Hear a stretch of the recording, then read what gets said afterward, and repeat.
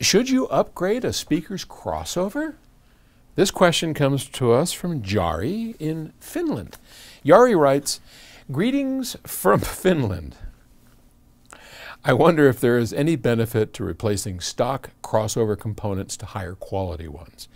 I have Yamo bookshelf speakers, and the crossover seems a bit cheap looking. Well, it's a Yamo. I'm sorry.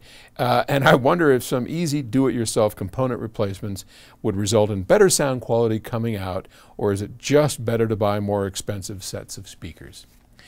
I can't answer the last one, Jari, because that's kind of up to you. Yamos, you know, they're giant mass-produced company. I think Yamo is like one of the biggest speaker companies in the world, and they throw out, you know, just box after box after box, and they're good value for the money.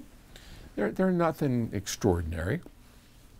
And crossover components make a huge difference in sound quality, but so too do drivers.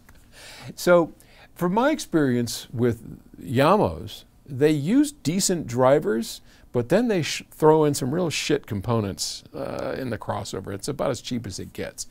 So yeah, I mean, look, if it were me, I'm a do-it-yourself kind of guy. I love to futz around with components and parts, and yeah, you know, look, just make sure that what values you use are pretty close to what they started with.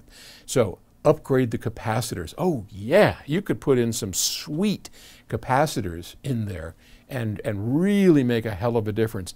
There's no doubt a coil for the woofer, to roll off the woofer.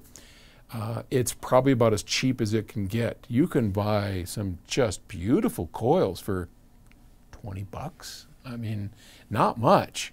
So, you know, big, heavy foil if you can. I wouldn't go too crazy because they are Yamos at the end of the day, but within reason, absolutely. And this is another case where we talked a few days earlier.